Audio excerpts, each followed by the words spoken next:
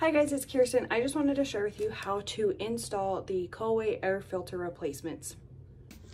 Here is your filter itself, and then you also want to make sure you have the odor eliminator in hand as well.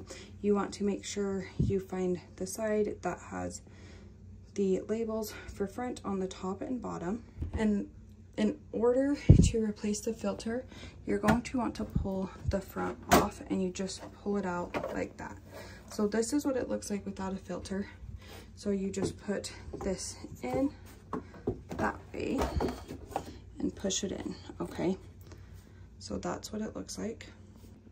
And then you have this little screen. This is where the odor eliminator is going to go. So you just want to place it in here. Make sure it gets under the little tabs. So it's going to look like this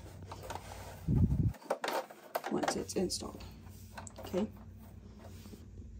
This is what it looks like once it is all the way in. So you want to make sure these little tabs are up top, and then you're going to take these little tabs and just line them up on there and then push it in. So that's what it's going to look like once it's installed. And then you just take the cover, line everything back up, and then push it back into place.